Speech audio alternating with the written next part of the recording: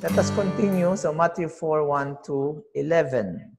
Then Jesus was led by the Spirit into the wilderness to be tempted by the devil. And when he had fasted 40 days and 40 nights, afterwards he was hungry. Now when the tempter came to him, he said, "If you are the Son of God, command that these stones become bread." But he answered and said, "It is written, man shall not live by bread alone, but by every word that proceeds from the mouth of God." Then the devil took him up into the holy city, set him on the pinnacle of the temple, and said to him, "If you are the Son of God, throw yourself down, for it is written, he shall give his angels charge over you, and in their hands they shall bear you up, lest you dash your foot against a stone." Jesus said to him, "It is written, you shall not tempt the Lord your God." Again, the devil took him up on an exceedingly high mountain and showed him all the kingdoms of the world and their glory. And he said to him, "All these things I will give you if you will fall down and worship me." Then Jesus said to him, "Away with you, Satan, for it is written, you shall not worship the Lord your God, him only you shall serve." Then the devil left him, and behold, angels came and ministered to him. Let's pray. Father, we thank you once again, and speak to us, O God. Quiet our hearts, purify our thoughts, and purify our lives and our hearts, so that, Lord, maging karapat-dapat po kami sa iyo na makarinig. Mangusap ka, O Diyos, magpakahayag ka, Panginoon, at durugin mo ang aming mga pusong matitigas, O Diyos, na may mga reservations in following you. Father, thank you. In Jesus' name, amen. So we will continue our study in regards to temptation. Okay? Sabi nga natin last time, ito ang pinakamalaking problema ng mga mananampalataya. Mananampalataya lang ang nagmumong problema sa temptation. Ito pala yung hindi doon. Sorry. Dahil ang mga hindi mananampalataya ay hindi na yan tinitempt. Natural na sa mga hindi mananampalataya ang magkasala. In fact, ang temptation nga ang hinahanap nila. Okay? Pero sa mga mananampalataya at faithful sa Panginoon, ang temptation ang humahabol sa atin. Right? Parang ibon lang yan lumilipat-lipat. And like what I've said, we can eliminate sin. How? If we first eliminate temptation, right? Ang kasalanan ay nag-uumpisa sa ating pagpansin sa tukso. Tama? Kagaya ng sabi ko, last week, last Wednesday, ang tukso sa taong tinutukso ay hindi kasalanan. Okay? Ang tukso sa taong tinutukso ay hindi kasalanan. Ang tukso ay neutral yan. Wala yang Kapag nahirati na yung tinutukso sa tukso, sa isip pa lang nagkakasala na siya. Tama? Dahil sa isip, sabi nga sa atin, mga kapatid, kaya we have to renew our minds. Okay? By feeding it with the Word of God. So pagka yung ating isip ay nahirati na, nagkakasala na tayo.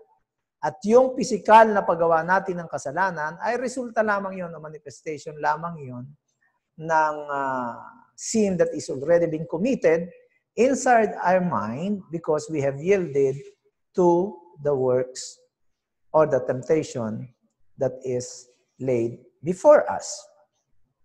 Last time, we have exposed the secret how to eliminate temptation. Okay? And we will eliminate sin as well. The moment we eliminate temptation, sin will be eradicated as well. By simply what? Focusing our eyes and our minds and our hearts to our Master, our Lord, and our King, Jesus Christ. Amen?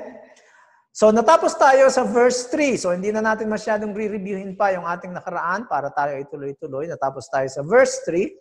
At nakita natin ang lesson dito ay hindi lamang lust of the flesh. Kung mababasa natin doon sa verse 3. Usually kasi pag nakakarinig ako ng mensahe patungkol dito, and immediately the preacher or the teacher is telling, this is the lust of the flesh. Ang strategy ni Satanas na una, dahil may kakayanan talagang gumawa ang Lord ng tinapay out of stone, may power sa, there's no question about it. He got the power. He's God. He can turn anything into whatever He wants to. Right?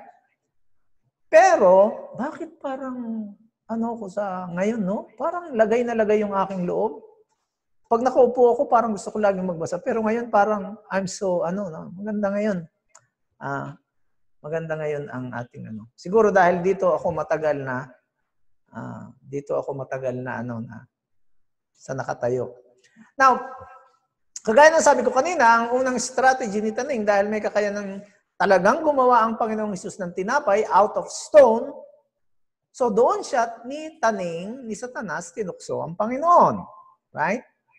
And similarly, may similarity yan. Ang similarity niyan sa atin, ang ginagawa ni Taning is to tempt us, saan? Through not in our power, because he knows that we don't have power, but through our gifts. Right? Kasi if we have that gifts, it seems like we have a power as well.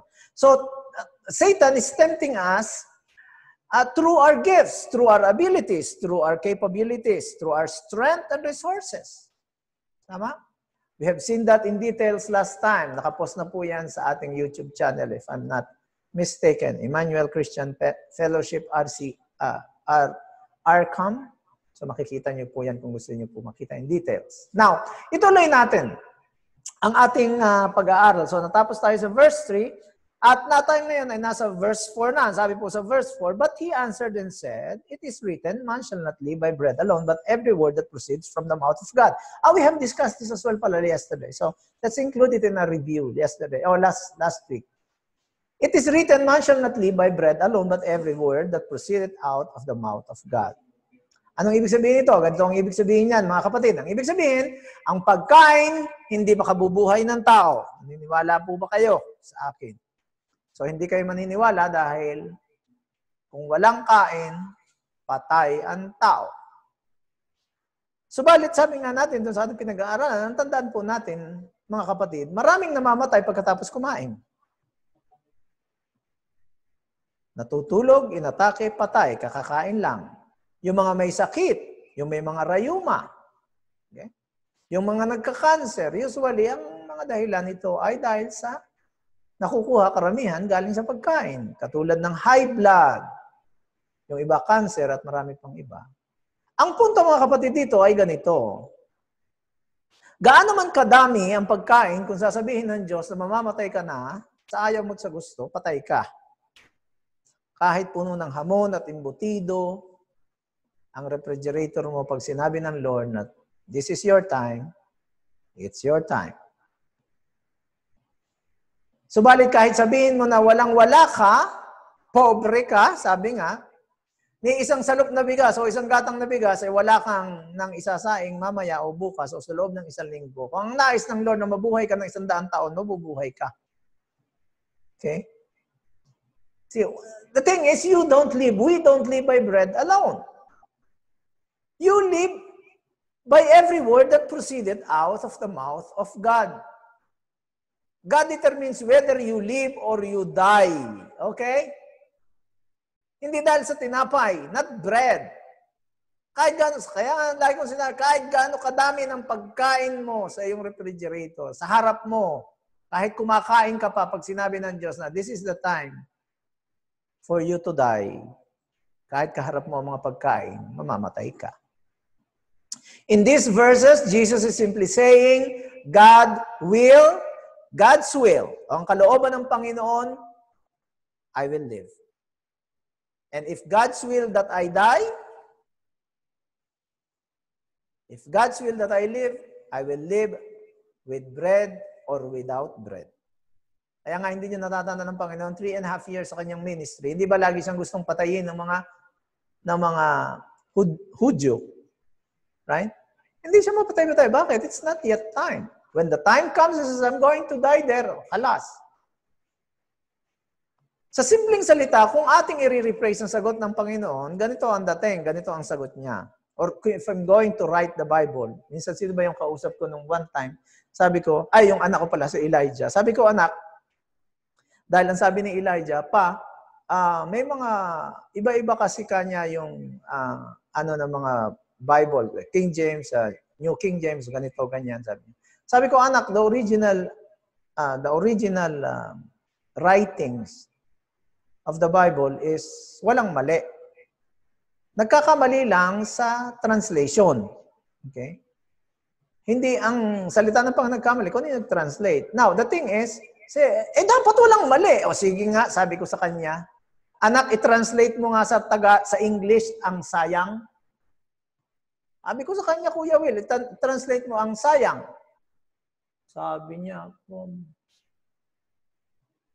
nag-isip siya, marami siyang sinabing words, o kung ano-anong words yung sinabi niya. Sabi niya, hindi anak, yung isa yata, parang sabi niya, waste. Sabi ko, waste. Hindi, ang translation ng waste, ganito. Sabi ko, if you want to translate sayang in English, pag ako mag-translate na, ita-translate ko yan ng ganito. Diba? So, kumbinsido siya, nga, no? So, may mga translation sa ibang words na, kagaya halimbawa, for example, ng love. Merong brotherly love, erotic love, at merong agape kind of love. Right? Pero sa atin, love lang yun eh. Sa kanila, marami. So, okay. So, now, if I'm going to rephrase, if I'm going to translate, okay, to translate the Word of God, ganito yan. Ang sinasabi ng Panginoon, Satan, I will not work a miracle because that is not the will of God for me. Sorry. I will never ever do any miracle kahit pa kaya kong gawin. Dahil anak ako ng Diyos, hindi niya ako pababayaan at mag-aantay ako. That is how I'm going to translate this one. If I'm going to rephrase it. Hindi ako aalis sa kalooban ng Panginoon at susundin ko ang aking sariling kalooban. No, I will never ever do that. At pag dumating na yung panahon na itinakda ng Lord para ako ay suplayan ng kailangan ko, I will have all the bread that I need, pero at this very moment, mag-aantay ako. That is the verse 4. If I'm going to translate that verse 4, it will be translated like that. Sino ba nagsabi sa akin, ay, Pastor, pagka ikaw ang nag-translate ng Bible, ang Bible mo, isang dipa ang kapal. Di ba? O, totoo. Di ba? See? Nakita nyo? Jesus will not exercise His own will to supersede the will of God. Yan ang susi sa verse na yan. Kaya nga, anong sabi ng Panginoon Jesus sa John 4:34, my food is to do the will of Him that sent me. I don't need bread. If God says I live, I will live. If I never eat, another loaf, I will live. Kaya nga po, wala dapat tayong pinag-aalalahanan eh. Ewan ko kung bakit ang sangkang Christian, huwag na natin pag-usapan ng mga hindi mananampalataya. Pag-usapan na lang natin ng mga mananampalataya. We are so afraid of the future. Naku, mamamatay kami sa gutom. Namatay ka ba sa gutom? Do you think pabayaan ka ng Panginoon? Maniwala kayo sa akin mga kapatid, kahit 1 linggo kayo, o 2 linggo, o 3 linggo kayong walang kain, ang Panginoon nga 40 days walang kain, walang inom. Pag sinabi ng Panginoon na hindi ka mamamatay, hindi ka mamamatay. And He's going to provide. Definitely He wants you to live. So definitely He's going to provide. Ngayon, kung may provision na binigay sa'yo, tamad-tamad ka, meron kang bakanting lupa sa likod ng bahay mo, hindi ka naman nagsasaka, hindi ka naman nagtatanim ng kahit na ano, o kung ano pa man. May trabaho ka nga, ayaw mo ng trabaho, gusto mo boss ka agad. Magutom ka talaga. So what is the lesson here? The lesson is simple. Philippians 4:19, but my God will supply all your needs, whatever your needs are. Whether it's healing, whether it's peace, whether it's joy, whether it's comfort, whether it's food. If that is a need, He's going to provide you with that. Kaya nga napakasarap manalangin ng need eh. That is why, pag may ministry pong ibinigay sa akin ng Panginoon, let's say for example, kagaya po, ulitin ko ulit yung ating ministry, nagpakain tayo ng 1,200 families, another 300 yata is going to be there now. Nakapagpadala na po kami. So I told God, I said, Lord, I need this. At kung titingnan niyo po ako, nagbawasan na ang mga sahod, di ba? Ako man ay apektado. And that cost around 50,000 reals. And I prayed to the Lord, I said, I need this. This is a need, Lord, that needs to be said to these people. And how many times do I have to tell you that people come to me and tell me, Pastor, this is for the ministry. Pastor, this is the ministry. May nakita ako sa grocery store, sabi, come to me, I'll give you 10,000. May nakita ako sa likod ng department store, come to me, I'll give you 5,000. See? It's a need. Kaya nga, all you have to do is, kagaya ngayon eh, what is our need? Our need is to have a fellowship, physical fellowship. We have some concerns in regard to safety. Let's do the best that we can. Now, there are some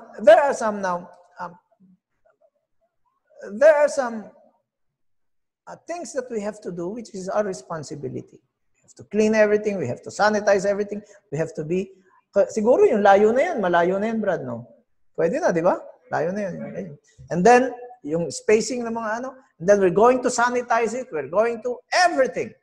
And then we have to have a mask na talagang mask na susuotin. Wash hands bago pumasok. Check ang temperature. Ano pa ba? Kung makapag-provide ng gown, mag-provide na. Biro mo, lahat darating dito naka-gown, Brad. Parang party, ano? Iba pala, yung lab gown pala, yung sa hospital. Diba? Kung gusto ng Diyos na mabuhay ka ng walang tibog, Kuya Will, kung gusto ng Panginoon mabuhay ka ng walang tibog, maniwala ka sa akin, bubuhayin ka ng Panginoon. Pero hindi ka niya pababayaan dahil pangangailangan natin yung tibog yung pagkain Definitely, kagaya kanina, nagising ako ng maaga, kaya pala ako ginising ng Panginoon ng maaga, may tumawag sa akin. Asan ka? Sa bahay. Pero mo alas 7:30? Saan ka nakakita ng alas 7:30? May tatawag sa iyo. Bigyan ka ng 7 kilong talakitok na kalaki. Hindi ko madala-dala. At saka isang tulingan, isang tuna na mahigit 1 kilo yata. Yung talakitok yata ay mga 7 or 8 kilos. Saan ka pa? So siguro sabi ng Panginoon, delikado, walang tibog yung mga, Teka nga, sandali. Meron akong hipuin dito. Tanawagan ako, bigyan. Diba? Provision ng Panginoon. At kung gusto ng Panginoon na mamatay ka sa palibot ng maraming tinapay, hindi ka mabubuhay. You got what I'm saying? So ano ang sagot ng Lord? No way! Sagot ng Panginoon, no way, My God shall supply my needs according to His riches and glory. Because it is written. Because it is written. Now, listen. Sa ating mga kapatid, how many times have we been tempted to run ahead of God? Ilang beses palagi. I mean, we are always tempted to run ahead of God, right? Lagi nga ang aking mami, kami lagi nagdi-discuss. And then, just recently, ako'y natutuwa doon sa aking pamangkin, yung aking pinakaunang pamangkin, pamanay ko na pamangkin, na talaga yan ang aming unang baby.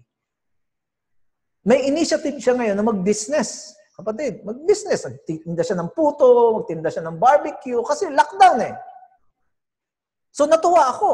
And then sabi sa akin ng aking mami sa Australia, ay pinadalang ko siya sinabi niya sa akin, sabi ko, huwag ka muna magpadala, hintayin mo ako. Yung nanay ko, pagdaka ka agad, gawa ka agad. So nagpadala siya, merong kaibigan na nagbigay, so nagpadala siya ng $100 para daw puhunan. And then nung tumawag sa aking mami, sabi sa aking mami, anong balita? Ay, nagpadala na Eka. Kanino ka nagpadala? Kay Joy, sa pamangkin mo. Sabi ko, di ba sabi ko sa iyo mag-antay ka? Kasi naman Eka, kailangan na dala ito. Sabi ko sa iyo, mag-antay ka Kung inintay mo ko, then sinabi ko sa kanya, I'm very proud, I'm very happy. Nag-text ako sa kanya, sabi ko, mahasaya ako sa iyo dahil ngayon may initiative ka, tutulungan kita ngayon. So sabi ko sa kanya, kung inintay mo ako, magpapadala sana ako ng $300. Ha? Ikaw kasi nagmamadali ka. I told you, wait, pray, and wait unto the Lord. Ganun pa man, nagpadala ako. Tuwan-tuwa yung bata. Hindi na actually siya bata, pero may edad na. Graduate din siya sa teaching. Siguro wala pa siyang turo ngayon. So, tuwan-tuwa siya. What I'm saying is, sometimes kasi we are, at lahat tayo guilty rito. We are running always ahead of God. Right? Lagi nating pinangungunahan ang Panginoon. Hindi tayo marunong mag-antay. Alam niyo mga kapatid, nasaan na ba ako? Okay? Sa simpleng salita, mga kapatid, pag ginagawa natin yon, hindi lang ako, hindi lang kayo, maging ako man, pag ginagawa natin yon, mga kapatid, na inuunahan natin ng Panginoon. Halimbawa, for example, pinangakuan ka na ng Panginoon na, let's say, for example, punta. Kaya I'm very, kung naandyan yung mga tan, I'm very proud sa mga tan. Talagang tinuruan sila ng Panginoon. And I'm very proud of them. I'm very praise the Lord sa kanilang mga buhay. Dahil marunong silang mag-antay. Now, for example, kagaya ng mga tan, yung mga inchik na nasa Amerika, kagaya nila, kung pinangunahan nila ang Diyos, pwede nilang pangunahan ng Diyos eh. Maglagay na lang tayo, dagdagan sabihin natin, para madaliin nyo, o kaya ganito na lang, o kaya ganito. No! You know, if we do that, pag pinangunahan natin ng Panginoon, kahit pa sabihin natin na ito ang kalooban ng Panginoon, alam ko na ito ibibigay sa akin ng Panginoon. Pero pag pinangunahan natin siya sa proseso na ibinigay ng Panginoon, you know what it means? It's simply saying, Lord, you are so slow. Okay? Kaya, since ito naman ang pangako mo sa akin, gumawa na lang ako ng paraan para mapabilis. And that is a sin. Ang lesson dito, mga kapatid, kung ating isi-simplify, napaka-simple. Alam niyo kung anong lesson? In God's time and in God's way, He will meet our needs. You got what I'm saying? He will meet our needs. I will live by the mouth of God. Ibig sabihin, I will live whatever God is saying. If God says you will live, I will live. Not by my own making of bread. So Satan's tempt you that way, right? Satan tempt us that way. That's the lust of the flesh. Did you know that? That's exactly what it is. Alam niyo yung lust of the flesh? Ito yung kailangan ko yun. Ito. Noon na dahil nga sa pananaw mo ay kailangan mo, gagawa at gagawa ka ng paraan, and you what? Stop trusting the supply and the timings and the process that God ordained for you to go through. Yan ang lust of the flesh. Okay? Simpleng kawalan ng tiwala sa kakayanan ng Panginoon na bigyan ka ng iyong pangangailangan. Ngayon, tingnan natin ang second temptation. Okay? That's introduction yung last time. Summary of the last time. Second temptation. At itong pangalawa ay nakabase sa unang temptation. Okay? Satan builds it on the first one. Ang second temptation is nasa verse 5, 6 hanggang 7. Then the devil took up into the holy city, set him in the pinnacle of the temple, and said to him, if you are the Son of God, throw yourself down, for it is written, He shall give His angels charge over you, and in their hands they shall bear you up, lest you dash your foot against a stone. Jesus said to him, it is written, you shall not tempt the Lord your God. Sa ibang translation, it is written, thou shalt not put the Lord thy God to the test. Dahil sa unang tukso, hindi bumigay ang Panginoon, talunan si Satanas, balik ulit si Satanas. At itong tandaan niyo mga kapatid, tandaan niyo po itong lagi. Si Satanas ay hari ng mga tusok. Okay? Hari yan ng mga tusok. And one thing I'll tell you, the devil is very, very sharp in tempting you. In tempting us. He is really sharp. In fact, if you're going to see how sharp he is next to God. You got what I'm saying? He knows what he's doing. And he comes back with his very subtle approach. Yung una, kung ating matatandaan, ang ipinasok ni Taning sa Lord, yung doubt na anak siya ng Diyos. Di ba? May if. Di ba? Kahit na alam niya na ang Panginoong Hesus ay anak ng Diyos at Diyos. Ito ang strategy ni Satanas sa pangalawang temptation. Ang sinasabi ni Satanas ganito, Jesus, kung ayaw mong gumawa ng himala sa pamamagitan ng paggawa ng tinapay, buhat sa mga bato, kung ayaw niyang magpakita ng kapangyarihan, siguro sinasabi sa Satanas, ganun pala ha? Ayaw mo ha? Okay. Kumbinsihin ko na lang itong si Jesus na tumalon sa tuktok ng templo.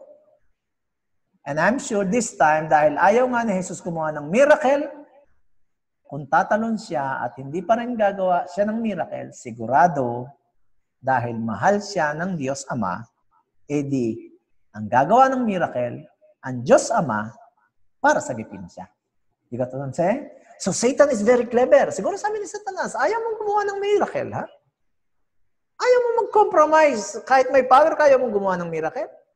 walang problema. Babalik ako, pero mas ito kaysa sa una.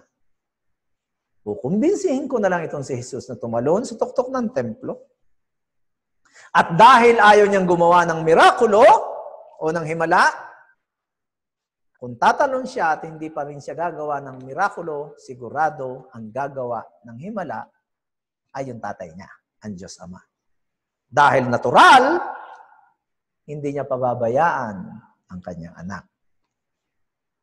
So kung ayaw mong gumawa ng miracle, yun na lang tatay mo ang paggawin natin ng miracle by saving you from death.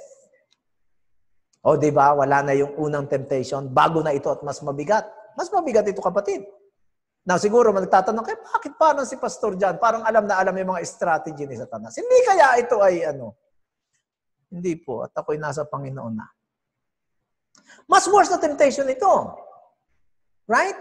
At dahil ito ay mas worse na temptation, this is more worst sin.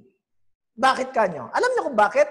Kasi this time, you are putting God to the test. Right? Ganito yan eh. Sige Lord, eto na, kailangan tulungan muna ako. Lord, eto na, tumalo na ako sa 4th floor, kanya. O 40th floor. Malapit na ako bumagsak. Hala, mamamatay na ako. Hala, sige. Sabi mo, hindi mo ako pabayaan, hindi mo ako iiwanan, di ba? At ang huli, kalabog, patay. Ginagawa ba natin yan sa Diyos?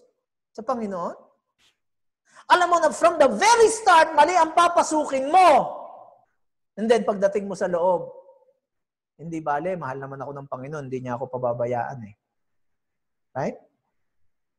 Ewan ko kung ako lang ang ganyan. Sorry kung na-offend po kayo. Hindi ka nga niya pababayaan, pero ang kasalanan, kapatid, ay may kabayaran, may consequences. So don't ever do that. Kita nyo? Kung gagawin ng Panginoong Hesus, definitely, hindi siya pababayaan ng Diyos Ama, tama? Pero kung gagawin niya, He would be tempting God, the Father, to save Him. He would be what? He would be putting Himself in a position where God had to get Him out of there and to tell you frankly, mga kapatid, yan ang pinakasabi nga, gross kind of sin. Mas malala yan kaysa sa unang temptation kung ginawa niya. Alam niyo ang panalangin ni Tomas? Lord, keep me back from presumptuous sins. Alam niyo ibig sabihin? Don't ever test God. This is the sin of presuming on God. You're putting Him on the line. Pupunta ka dun sa maraming gumigiling-giling. Malago na ako, Panginoon. Hindi na ako pwede yan. Right? Alam mo nang dating ang manginginom, pupunta ka pa rin doon sa umpukan ng mga nagiinom. Hindi na. You're putting God into the test. Huwag nating mga kapatid, isaalang-alang ang Diyos. Sabi nga pag nagplano ka ng alam mong kasalanan, tapos pag nandun ka na, sisigaw ka ng Lord, get me out in the dark, my Lord. Don't ever do that. Don't tempt God. Napakaraming pagkakataon ng mga mananampalataya ginagawa yan. Pupunta ka sa mga lugar na alam mong napapaligiran ka doon ng tukso na pupwede o posibilidad. And I'm telling you this, hindi ka tutuksohin ng kaaway doon sa hindi mo hilig dati. Tama? Doon ka sa dating nakababad, doon ka niya tutuksohin para ikaw ay bumalik. Magbababad ka ron sa lugar na yon. On the very first place, why are you there in that place? And then pagdating natin doon, pagdating nyo doon, o pagdating ng sino man doon sa lugar na yon, and then, Lord, I'm here, could you get me out of this mess? The very first question, on the first place, why are you there? Why are you sitting there? Alam niyo mga kapatid, ang Panginoon po ay hindi genie na hihimasin mo ang jar pagkatapos magwiwish ka na makaalis ka ginawang komunay na gagawin niya. Ginawa mo? No. Kaya nga ang tanong ko, bakit ka unang-una nasa kumunoy na yan? Yun ang lagi kong sinasabi. Pag may lumalapit po sa akin, humihingi ng tulong at humihingi ng counseling and everything, lagi kong sinasabi, unang tanong kapatid, bakit ka napunta dyan sa kasalanan na yan? Bakit? Dahil pag hindi mo sinabi sa akin kung bakit ka muna napunta sa kasalanan na yan, hindi natin masolusyonan yung problema. Dahil masolusyonan na natin ang problema na yan, hindi natin na-deal yung ugat ng kasalanan na yan, I'm telling you this, you will go back again there. So deal with the root. Alam niyo kung ganyan ang ating laman ng isip, 2 beses tayong nagkakasala. If we putting God into the test, sasabihin natin, Panginoon ang bahala sa akin, hindi niya ako pabayaan. 2 kasalanan na gagawa niyo. Una, ang una mong ginawa, nagkasala ka sa nag-dive ka doon sa kasalanan na yon. That's one sin. Nagkasala ka. Unang kasalanan. Pangalawang pagkakasala mo, nagkakasala ka dahil ang laman ng isip mo ay huhugutin ka ng Panginoon sa kumunoy na pinasok mo. So, anong ibig mong sabihin? Right? 2 beses ka nagkasala. Unang-una, yung kasalanan ginawa mo. Pangalawa, yung kasalanan na nag-presume ka na hindi ka pababayaan ng Diyos. Sa kabila ng alam mo yan noon pa bago mo gawin ang kasalanan. Well, of course, definitely, Pastor, kung talagang totoo po ako nagsisi naman, talaga, tutulungan ka ng Panginoon na malampasan mo ang dinadaan mo. Pero wag kang umasa na paggising mo sa umaga, ay nakawala ka na sa sakit at pait at hirap o kaya naman ay sa sakit o sa cancer na natanggap mo. Na ikaw ang may kagagawan. Na paggising mo, ay Lord, nagsisi na po at paggising ko bukas, wala na. Sa pelikula lang yon. Don't ever presume on God o dare God. Huwag mo siyang i-dare. Huwag na huwag, kapatid. Hindi lang yan. May isa pa tayong makikita sa temptation na ito. Ito yung taking an easy way to success. Alam mo yun? Ang mga tao ngayon mahilig sa instant coffee, instant marriage, lahat instant. Pero nyo, and this is another temptation to that. An easy way to that success. Pero nyo yung kung tumalo ng Panginoon sa mataas na tuktok ng templo, tapos ang mga angels, of course, magliliparan niya para salahin siya. At pagdating sa baba ay dahan-dahan. So palagay nyo, ano mangyayari? Hindi niya kailangan gumawa ng himala. Right? Hindi na niya kailangan magpakain ng libu-libong tao. Hindi na niya kailangan magturo. Hindi na niya kailangan pabumuhay ng patay. Hindi niya na kailangan pang magpagaling ng may sakit para patotohanan na siya ang Misaya. Hindi na kailangan dahil yung palang pagsalo sa kanya ng mga anghel, siguradong ang mga ito ay makukumbins na nila na ito nga ang Misaya. Very, very easy way to be famous and to be successful. Tapos na sana ang kwento. Pero hindi yun ang plano ng Diyos. Hindi yun ang kalooban ng Diyos. Kung ginawa ng Panginoong Hesus yun, napakadaling tanggapin siya ng mga tao. Tama? Minsan may nagtanong sa akin, sabi niya, Pastor, bakit hindi na lang kasi gumawa ang Panginoon? Talaga nagpakita doon sa mga unbelievers. Gumawa siya ng himala doon. Right? Now listen to this. He didn't come to be accepted. Okay? He came to one reason. And you know what is that reason? To die. He came to be rejected. You know, read Isaiah 53. He came to be rejected, sabi sa Isaiah. He didn't come for a popularity contest. He came to be killed. So kung pumigay ang Panginoong Hesus sa temptation na ito, wala na sanang cross. Right? He would have seen in perverting the reasons of His coming. Public acceptance would have been what He was after, and that's not the case. Di ba ang gusto niya, tanggapin ako ng mga tao? Pero kung ginawa niya, tanggapin siya ng mga tao, pero hindi naman yun ang nais ng kalooban ng Panginoon. Alam niyo mga kapatid, when you attract a crowd with sensation, all you get is sensation-seeking crowd. And you have to have a bigger one tomorrow or after a week. Or you can keep them all. Again, His followers would have been lovers of sensation and not lovers of God. Remember in John 6:26, when the multitude followed Him across the Sea of Galilee, they all came running up, and Jesus said to them, "You seek me because you want food. Sumunod lang sila sa Panginoon kasi yung una, sabi sa John 6:2, because of miracles, dahil sa himala. Kaya sila sumunod dahil sa himala. Hindi dahil sa Panginoon. At sabi sa verse 26, dahil sa nakakain sila ng tinapay at nabusog.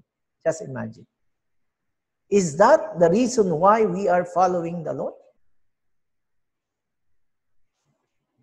Alam niyo mga kapatid, ang pananampalataya na hindi nakadepende sa signs and sensations, dahil kung ganyan po tayo, wala po tayong pananampalataya. You got what I'm saying? Ganito. Kung ilalagay po natin ang ating sarili sa napakahirap na sitwasyon at sasabihin natin na ilalabas ako ng Lord sa sitwasyon na yon, na itong aking ginawa, I'm sorry, hindi po yan pananampalataya. You got what I'm saying?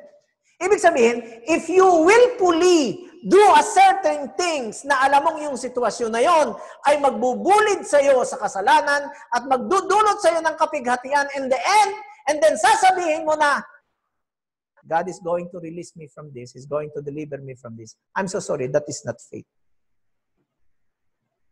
That is not faith. Kung sinabing nananampalataya tayo pero hindi naniniwala kapag walang signs and wonders or sensation, kapatid, that is not a genuine faith. Example, kung umaten tayo ng gawain dahil lamang sa miracles or blessings, wag na kayong umaten. Paano kung walang miracles at hindi tinugon ang prayer natin o walang blessing instead of blessing, chastisement ang ibinigay ng Lord? Paano na yan? Dahil puro ka miracle, puro ka miracle, puro ka healing, puro ka healing. Meron na namang isa doon sa atin, nakita ko kanina, ipinost kanina, hindi ko alam kung sino nag-post, Kuya Randy yata. Pinatay na ang COVID. Tinapos na nung 1 linggo pa. Luzon, Visayas at Mindanao. Sino ba yun? Nung 1 linggo pa niyang tinapos, hanggang ngayon, nadadagdagan ng COVID. Listen, faith that doesn't believe without sensation is not a faith. It is doubt looking for proof and looking in the wrong place. Faith that doesn't believe without sensation is not faith. So Jesus refused the way of sensation and popularity. And he refused to put God on the spot. He refused to say, God, if you don't act by this, in this way, and in that way, I'm not gonna believe you. He would not do that. He didn't want to pervert the plan of God and didn't want to tempt God. Kaya wag niyong sabihin na pupunta ako sa lugar ng Abu Sayyaf o ng ISIS at pasusukuin ko mga rebelde. Sa huli, dahil walang makahirap-hirap, ikaw na ang isinama na hostages. Na, it's putting God into the test. Huwag po natin gawin yan dahil may gumawa na dyan. Buhay pa ba siya? Pakitanong nga sa nanay ni Ate Ira. Don't ever tempt God, okay? Nasa pangatlo tayo. Next temptation. Pangatlo na tayo. Verse 8 and 9. Then the devil taketh him up in an exceedingly high mountain and showeth him all the kingdoms of the world and glory of them, and said unto him, all this will I give thee if you will fall down and worship me. Alam po natin ang dahilan ng pagdating ng Panginoong Hesus, right? To save the world. To save the elect, right? Sabi ng Psalms 2:8, as of me, and I will give thee the hidden for thy inheritance and the outermost part of the earth for thy possession. That is God the Father talking to the Son. Didn't He say that to His Son? He did. Didn't God say, I'll give you the world? He did. And He came to the world. Ngayon, ito si Taning, sabi, I'll give you the world. Here it is. You want the world? See it all. You can have it. What do I have to do it? Simply bow down to me, sabi ni Satanas. Anong modus dito? Simple. Ang strategy na ito, alam niyo kung ano? And marami sa atin, ganito rin sa atin eh. Ito rin yung strategy na effective na ginagawa ni Satanas eh. Alam niyo kung ano? Getting the right end, but the wrong way. Tama? At ang tawag dyan, compromising. Ano ang sabi ni Taning? Eto, ganito lang yung pangako sa'yo, tatay mo, di ba? Ala pa. Wala pa yung pangako ng Diyos mo sa'yo. Paparating pa lang. etong sa akin, eto na. Kaagad-agad, naandyan na. Simple lang ang gawin mo, bow ka lang sa akin. Yan ang sinasabi ni Taning. Yung pangako sa'yo, sabi, anong pangako sa'yo? Ang sabi sa'yo ng Diyos, makakarating ka sa Amerika o sa Canada o kung saan. Ay nalagibay. Tagal pa yan. Ito nga, ito na eh. Ito na, nandito na. Ang kailangan mo lang, submit ka sa akin. Balik ka lang sa dati. Siguro yung iba, pinangakuan, sabi niya, Lord, ang tagal ng pangako mong mananampalataya eh. Medyo nagkakaedad na ako eh. Siguro sabi ni Taning, yung pangako sa'yo eh. Baka retired ka na eh. Wala pa. Eto, nandito na. Hindi nga lang mananampalataya. Okay na yan. Eh, yung tatay mo, ibigay sa'yo, pangako, tagal pa, hindi pa nadating. Eto, naandito na ngayon eh. See? Sa atin, malimit nangyayari yan, di ba? Nagko-compromise tayo, nakikipag-negotiate tayo sa paraan ni Satanas. At anong sasabihin natin? Scheme ni Satanas. Ano sasabihin natin? Ay, plano mo naman ito, Panginoon eh. Di ba? Pero yung paraan, kumabit tayo doon sa alok na sunas. Ganito ang ipinapahimating ni Taning dito. Jesus, bakit kailangan mo pang mamatay sa krus ng Kalbaryo? Bakit kailangan mo pa na alipustain ka, duraan, huwag kang tanggapin? Why fight, Jesus? Bakit kailangan mo pang maghirap? At sa huli, ipako sa krus, just come to me. Let's be partners and everything will be yours. Oh, it's the same temptation, right? Same temptation with us. Bakit kailangan mo pang maghirap dito? O pwede ka namang gumawa ng, alam mo na. Yung nasa Bible, promise pa lang eh. Ito, offer ko na ito, na. Nakikita mo na. All you have to do is bow down before me. Nararanasan ba natin yan? O, ano pang inaantay mo? Ito na ang oportunidad to get rich. Ang sabi pa nga nila sa mga Kristiyano. Ang dami na, kahit nga ako, inalok ng online selling eh. Online, ewan ko kung ano raw yun. Ano yung, ewan ko, kalamansi yata ang tinitinda o ano ba? Right? Huwag mo na palampasin. Take it. Yan din naman ang plano ng Diyos mo sa iyo, di ba? Magkaroon ka ng abundant life. Sasabihin pa. Eto na, it is very easy. Very easy. Very easy way. No sweat, no hassles. But I'm telling you, if it is not God's will, walang hassle yan muna. Sa umpisa, walang hassle. Dahil ang sakit ng ulo at hassle, sa huli, lalabas yan. Kahit sa mag-asawa eh. Pagka mag-boyfriend kayo, halimbawa, yung girlfriend mo, hindi mananampalataya, sa umpisa, ay, napakasaya nyo. Right? Hindi mananampalataya eh. Pero sa bandang huli, naandyan ang sakit.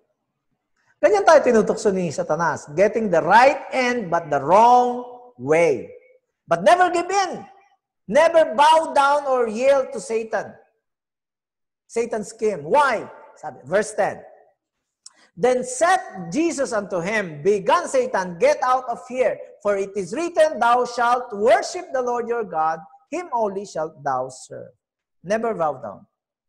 Because only God deserves all our praises and worship. Okay? Luluhod lamang tayo sa Panginoon. Hindi sa kahit kanino. At katulad ng Panginoong Hesus, hindi niya tinanggap ang instant o shortcut sa kingdom. And I'll tell you, friends, I'll tell you this. Satan will tempt you to shortcut. Okay? He'll tempt you to often that way. He'll tempt you to bypass the consistent Christian life to get something that you don't need until God's good time and God's good way to give it to you. There's no shortcut to God's will. Always remember that. Ngayon, usong-usong instant coffee, instant mommy, instant lahat. Lahat maging pananampalataya ang gusto ng mga mananampalataya, instant sa kanilang mga panalangin.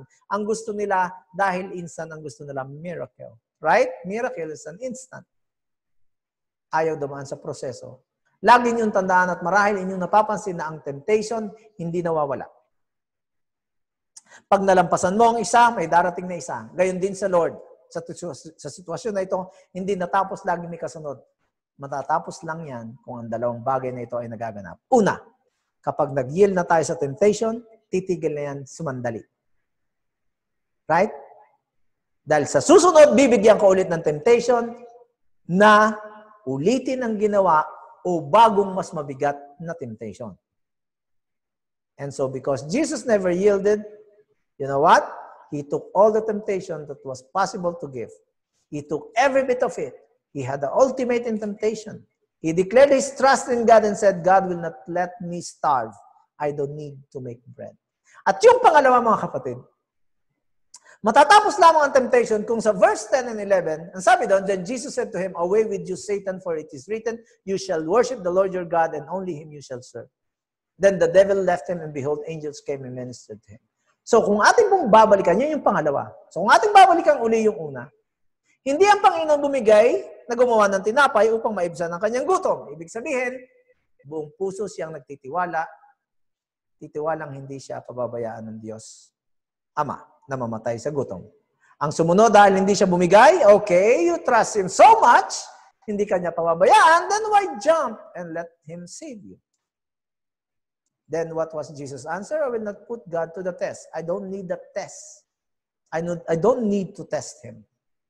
Alam ko mahal niya ako at tapat siya sa kanyang pangako. Hindi niya ako pababayaan. Alam niyo na mga kapatid, huwag na huwag po nating gawin o sabihin, Lord, kailangan mong ipakita sa Thursday na talagang gagawa ka ng paraan, ha? O kaya mamaya. O kaya sa Friday, Lord, talagang ipakita mo, Panginoon, na talagang kalooban mo na magsama-sama kami rito ng 15 people na naandito na naka-face mask. Talagang ipakita mo sa kanila. No? Don't ever say that. Okay? O umulan kaya, o kumulog, o kumidlag, para yan. No. You're putting God to the test. At itong ibig sabihin, you simply don't believe.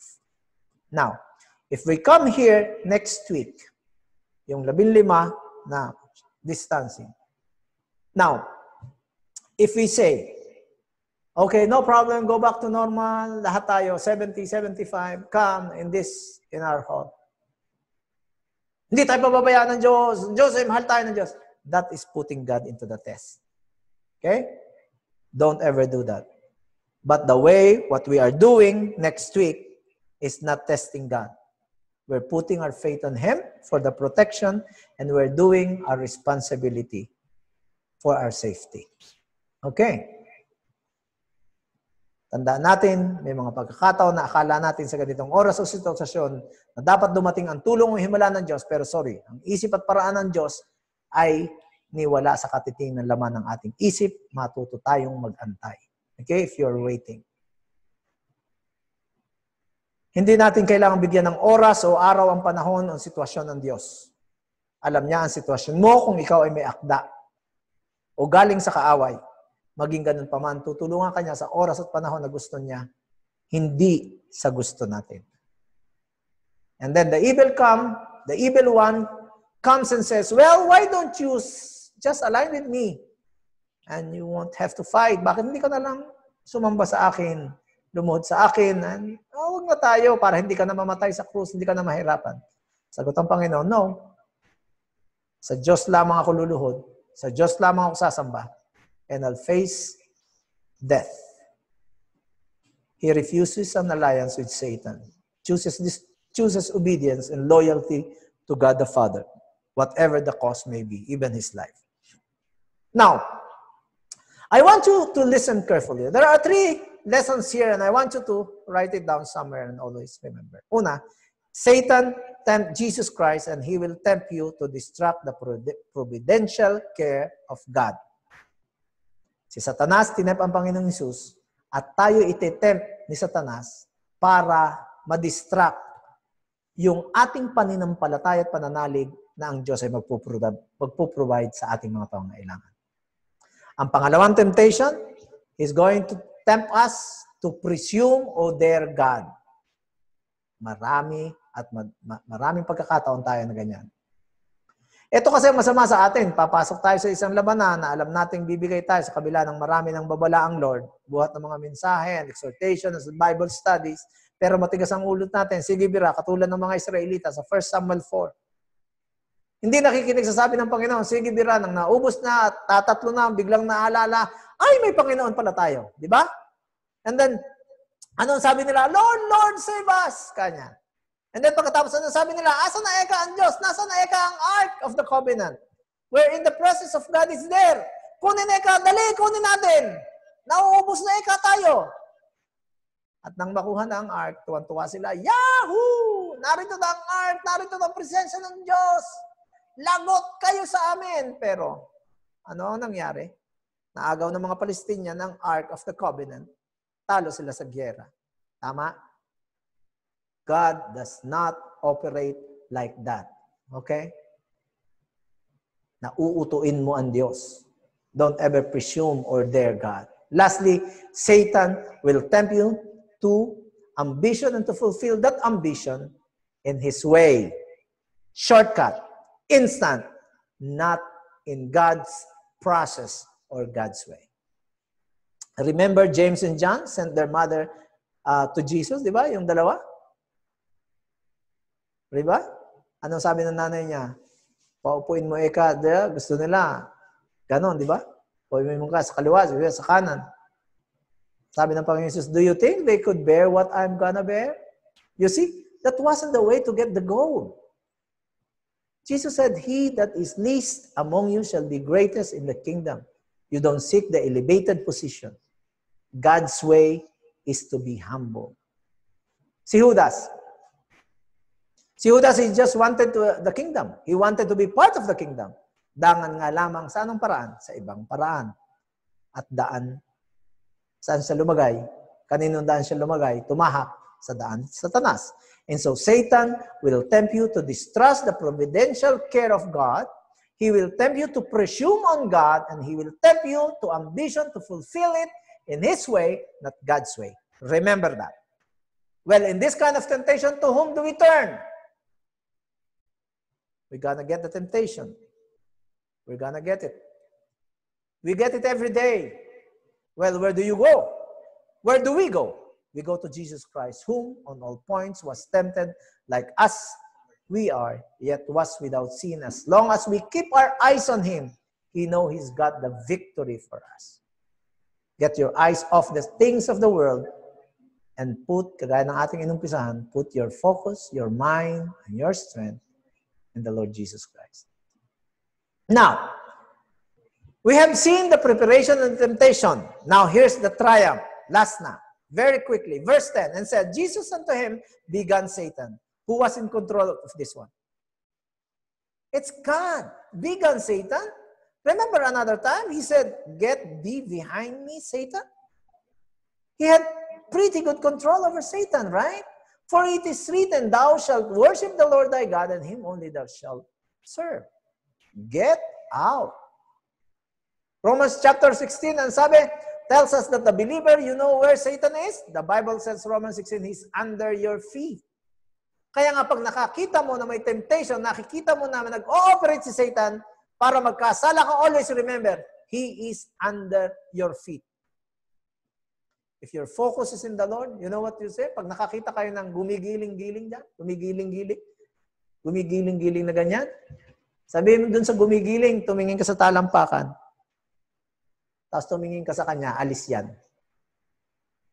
Di ba? Because he's under your feet, sabi. Hindi nyo nakuha yung joke. Okay? Sige na lang, tuloy. Tandaan nyo rito, mga kapatid. Okay? Ang Panginoon at si Taning hindi pwedeng magsama sa isang trono. Hindi pwede yung parehong nasa puso natin. Either yung isa o yung isa. Kung kaya't kung ating puso at isip ay punong-puno ng presensya ng Panginoon, ni squatter, walang lugar sa Taning dyan. Maniwala kayo sa akin. Wala. Hindi nyo na kailangan ng deliverance because you are already delivered. That's why the Christian life boils down to that. And what is that? Christ consciousness. Keeping your eyes on Him. Focusing on Him. Thinking about Him. You say, can you do that all the time? You might ask, pwede ba natin gawin yan? No, you cannot do that all the time. No, you can't. You just do it one moment at a time. You got what I'm saying? Verse 11, I love this. This is good. Then the devil leaveth him. What do you think the devil will do? And watch this. And behold, angels came to him, ministered unto him. See what did they have? Bread, lots of bread, and other delicious things. And they must have cared for his physical needs and just give him the rest and comfort. Listen, don't worry about God taking care of you, brother and sister. If you can just bypass the temptation, in God's time, He'll minister to you. If you're going to overcome, if you're going to pass the test of that temptation, I'm telling you this, He's going to minister to you. Every need you have in this world, God take care of His own. Siya ang nangako, hindi kanya pababayan o iwanan man lang. He will provide all your needs. In God's time, every need of Jesus was met, right? And so will yours be, my dear brothers and sisters. All in God's time. Don't presume on Him. Don't distrust on His providential care. Huwag po tayo mag-alinlangan sa Kanyang provision. And don't try to get there on your own way. In an easy way. Or Satan's way. Just wait. Trust Him. He'll bring it to pass. Amen. Father, we thank you and we praise you and we glorify you indeed. Thank you, Lord, once again for testing us, for teaching us. Thank you for these people, oh God, that you have been gathered again to listen from you. Minister to them. I know and I believe that all of them are in needs. But Father, thank you because the one who promised to meet our needs are faithful. He is faithful, oh God. Thank you, Lord, for your faithfulness. Thank you for your mercy. Bring us back tomorrow again and listen from you. We give you praise in Jesus' name. Amen. Amen.